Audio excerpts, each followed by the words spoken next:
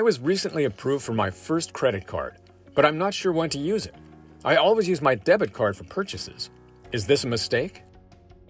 Well, tonight we're going to talk about credit cards versus debit cards. And there is a big difference. They look the same, they feel the same. Actually, some debit cards are also credit cards. So what's the difference?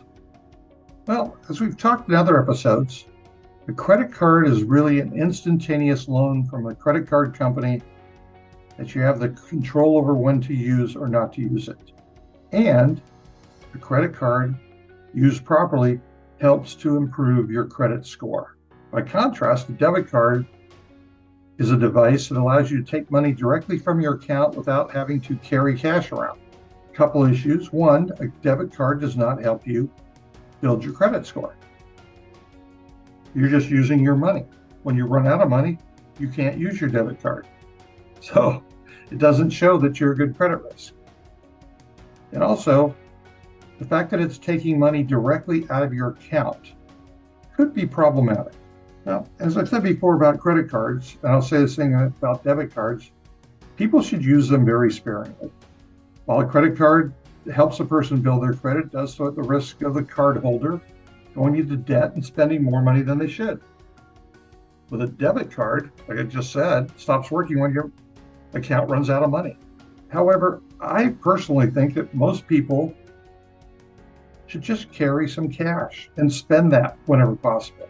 Psychologically tougher to spend cash, to open your wallet, open your purse, reach into your pocket, and pull out that cash and pay for things. It's real. You know it's happening. You're going out for the evening and you say, okay, I can only spend $100. Well, if you've got $100 in your pocket, well, when you run out of that, you're done.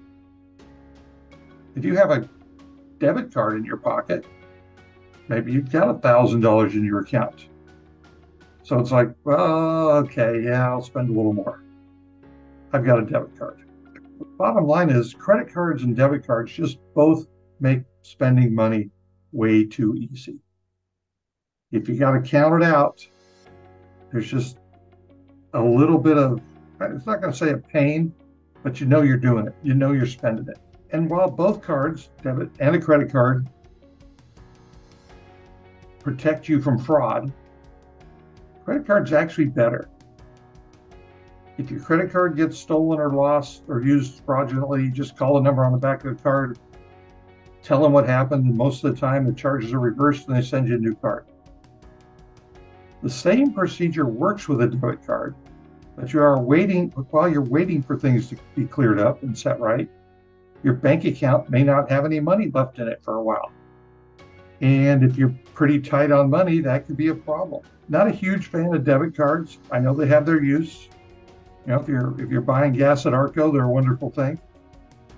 But I would prefer that most people use a credit card regularly for small monthly amounts, pay it off every month, and quite honestly, use cash for most everything else.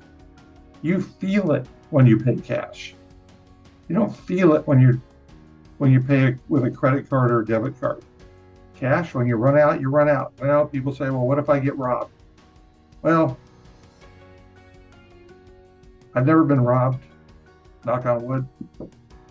I usually carry cash. And I think that's a function of where you're going. If you're going someplace where you're worried about getting robbed if you have cash, maybe another bit of advice is don't go there. Credit cards are a great tool, but an even greater responsibility. For more information, check out our credit card playlist. And if you want to learn more about personal finance, check out our channel, The McEnulty Method, and look through our extensive library of videos. And if you have a personal finance question that we haven't answered, leave a comment below or email us at TheMcEnultyMethod@gmail.com so that we can help you live a better financial life.